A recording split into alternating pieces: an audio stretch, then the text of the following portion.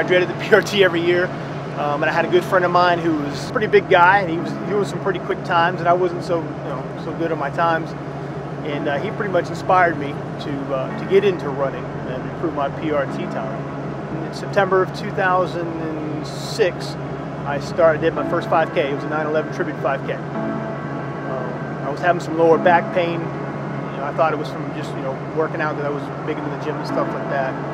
Then I started having some eye troubles, so I went into medical. After a series of tests, to come to find out, I was diagnosed with ankylosing spondylitis. Basically, it's an arthritis that affects the spine, hips, sacroiliac joints, feet, or ankles. I'm very fortunate. I'm a functional AS patient, so I do take medications to control it. I do have a lot of aches and pains due to the arthritis. Running actually helps, believe it or not. That's one of the reasons why I started running more and more and more, because it seemed like I felt better.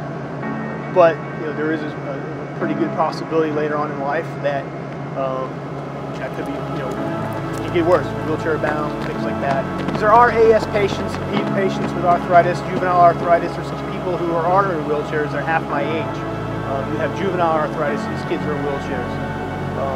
So again, I know there's going to come a time when I'm not going to be able to do what I do, but I also do it for those folks individually. I do those for those folks as well.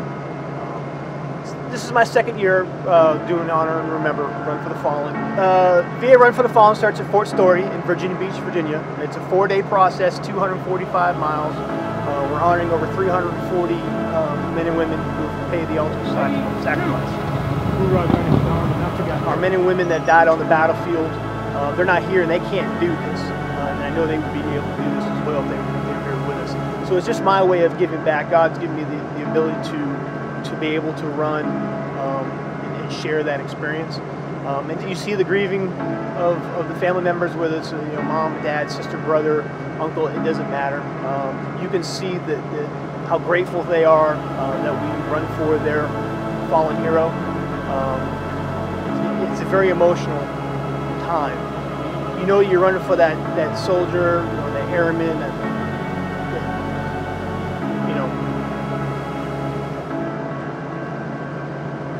again,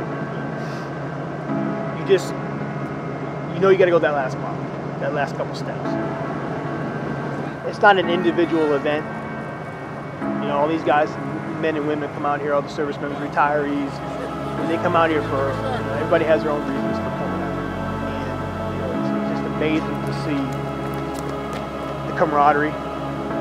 We all come from different branches, all different walks of life, but we all come out here for the same goal, same purpose, and that's to honor these men and women that have died and paid the ultimate price. It's a very special event, very special.